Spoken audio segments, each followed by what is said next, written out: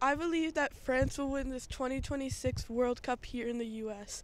I believe that the Golden Boot winner will be Dembele rather than Kylian Mbappe.